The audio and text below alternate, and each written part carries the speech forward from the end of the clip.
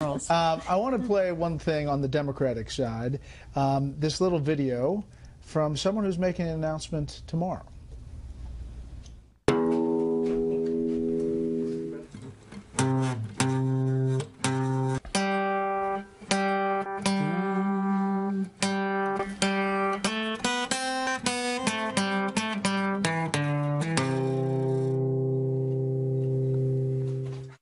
Martin O'Malley, Amy, is going to announce he's running for president. Is that, I mean, it's kind of a cute video, but what about this?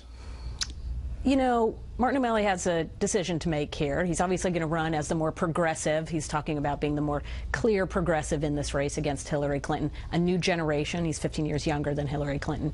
But he also has to decide how hard he wants to run against Hillary Clinton. So I sort of liken it to the fact that Hillary Clinton is, like, think about it on a football field. She's the strongest player on the field, but she has a weakness, right? And we know that Iraq is one of those things. Foreign policy is one of those things. Obviously, the Clinton Foundation and others. Trade.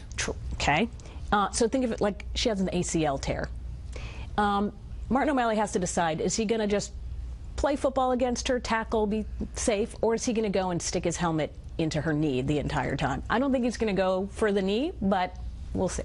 You know, Bernie Sanders on trade went a little bit towards the knee, just recently saying, I made a decision, I'm against it. Right. She has to make a decision. Right. I mean, the trade thing is a perfect example where she's staying out of the spotlight and not, well, she's in the spotlight under her terms, but she's not answering questions, or she's trying to have it both ways, particularly on trade, which is tearing the party apart.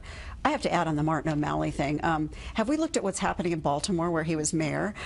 Which not just the riots, but the murder rates there, the murders that happened over this past weekend, and went on to be governor of this state. I mean, he doesn't have a great record to run on. Or the Maryland economy. But he's going to be Obamacare in Maryland. He's going to be a factor. I mean, he's going to shake things up a little bit. He will be in the debates. He'll be on screen.